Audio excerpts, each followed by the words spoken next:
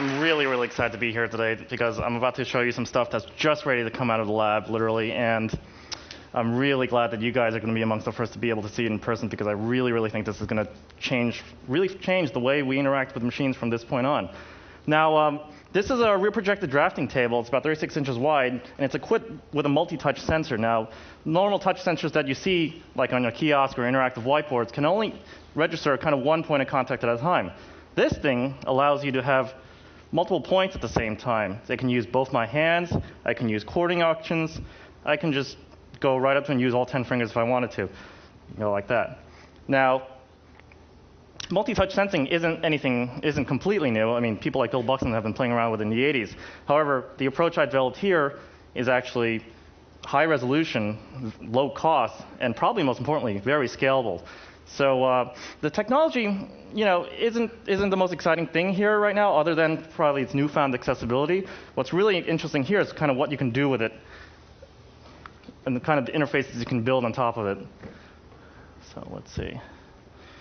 So, for instance, we have a lava lamp application here. Now you can see, I can use both of my hands to kind of squeeze together and put blobs together. I can inject heat into the system here, or I can pull it apart with two of my fingers. It's completely intuitive. There's no instruction manual. The interface just kind of disappears. This started out as kind of a screensaver app that one of the PhD students in our lab, Ilya Rosenberg, made. But I think its true identity comes out here. Now, what's great about a multi-touch sensor is that, I could be doing this with as many fingers here. But of course, multi-touch also inherently means multi-user. So Chris could be out here and interacting with another part of lava while I kind of play around with it here. You can imagine a new kind of sculpting tool where I'm kind of warming something up, kind of making it malleable, and then kind of letting it cool down and solidifying in a certain state.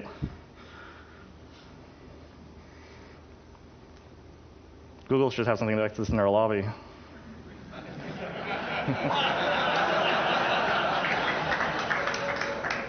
I'll show you something a little more of a concrete example here as this thing loads. Now, this is a photographer's lightbox application. Again, I can use both of my hands to kind of interact and move photos around. But what's even cooler is that if I have two fingers, I can actually grab a photo and then stretch it out like that really easily. I can pan, zoom, and rotate it effortlessly. I can do that grossly with both of my hands, or if I can do it just with two fingers on each of my hands together. If I grab the canvas, I can kind of do the same thing, stretch it out. I can do it simultaneously where I'm holding this down and gripping on another one, stretching this out like this. Again, the interface just disappears here. There's no manual. This is exactly what you kind of expect, especially if you haven't interacted with a computer before. Now, when you have initiatives like the $100 laptop, I kind of cringe at the idea that we're going to introduce a whole new generation of people to computing with kind of this standard mouse and Windows pointer interface. This is something that I think is really the way we should be interacting with machines from this point on. That's great.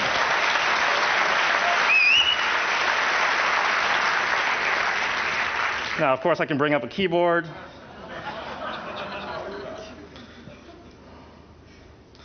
And I can bring that around, put that there. Now, obviously, this is kind of a scanning keyboard, but of course I can rescale it to make it work well for my hands. And that's really important because there's no reason in this day and age that we should be conforming to a physical device. I mean, that leads to bad things like RSI. I mean, we have so much technology nowadays that these interfaces should start conforming to us. I mean, there's so little applied now to actually improving the way we interact with interface from this point on. This keyboard is probably actually really the wrong direction to go. You can imagine in the future, as we develop this kind of technology, a keyboard that kind of automatically drifts as your hand kind of moves away and kind of really intelligently anticipates which key you're trying to stroke with your hands. So, again, isn't this great? Where's your lab? I'm a research scientist at NYU in New York. Here's an example, another kind of app. I can kind of make these little fuzz dolls. It'll kind of remember the stroke that I'm making. Of course, I can do it with all my hands. It's pressure sensitive, you can notice. But what's neat about that is, again, I show you that two-finger gesture allows you to zoom in really quickly. Because you don't have to switch to a hand tool or the magnifying glass tool, you can just kind of continuously make things in real multiple scales all at the same time. I can create big things out here, but I can go back and really quickly go back to where I started and make even smaller things here. Now, this is going to be really important as we start getting to things like data visualization, for instance, I think we all really enjoyed Hans Rosling's talk, and he really emphasized the fact that I've been thinking about for a long time too. We have all this great data, but for some reason it's just sitting there. We're not really accessing it. And one of the reasons why I think it is is because of things like graphics. And will be helped by things like graphics and visualization and InfluxList tools. But I also think a big part of it is going to be starting to be able to have better interfaces to be able to drill down into this kind of data while still thinking about the big picture here. Let me show you another app here. This is something called Whirlwind. It's done by NASA. Now, it's we've all seen Google Earth. This is kind of an open source version of that. There are plugins to be able to load in different data sets that NASA's collected over the years. But as you can see, I can use the same two-finger gestures to kind of go down and go in really seamlessly. There's no interface again. It really allows anybody to kind of go in and just does what you kind of expect, you know. Again, there's just no interface here. The interface just kind of disappears. I can switch to different data views. That's what's neat about this app here. There you go. NASA's really cool. They have these hyperspectral images that are kind of false colored, so it's really good for determining vegetative use. Now let's go back to this. Whoops. Now the great thing about mapping applications, it's not really kind of 2D, it's kind of 3D. So again, with a multi-point interface, you can kind of do a gesture like this. So you can kind of be able to tilt around like that, you know. It's not just simply relegated to the kind of 2D panning in motion. Now, this gesture that we developed, again, it's just kind of putting two fingers down, kind of defining an axis of tilt, and I kind of tilt up and down that way. That's just something we just came up with on the spot. You know, it's probably not the right thing to do, but there's such interesting things you can do with this kind of interface. And it's just so much fun playing around with, too. And, OK, so the last thing I want to show you is, you know, I'm sure we can all think of a lot of entertainment apps that you can kind of do with this thing. I'm a little more interested in the kind of creative applications we can do with this. Now, here's a simple application here. I can kind of draw out a curve. And when I close it, it becomes a character. But the neat thing about this is I can add control points. And then what I can do is kind of manipulate them with both of my fingers at the same time. And you notice what it does. It's kind of a puppeteering thing where I can use as many fingers as I have to kind of draw and make.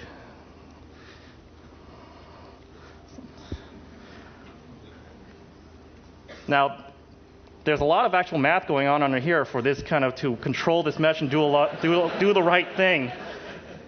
I mean, this is this technique of being able to manipulate a mesh here with multiple control points is actually something that's state of the art. It was just released at SIGGRAPH last year. But it's a great example of the kind of research I really love, kind of all this compute power to apply to make things kind of do the right things, the intuitive things, do kind of exactly what you expect. So multi-touch kind of interaction research is a very active field right now in HCI. I'm not the only one doing it. There are a lot of other people getting into it. This kind of technology is going to let even more people get into it. And I'm really looking forward to interacting with all you guys over the next few days and seeing how it can apply to your respective fields. Thank you.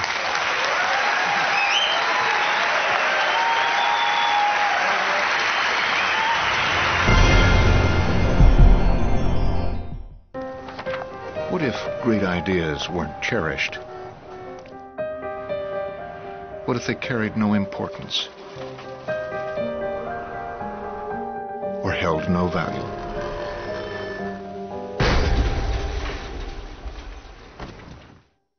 There is a place where artistic vision is protected, where inspired design ideas live on to become ultimate driving machines.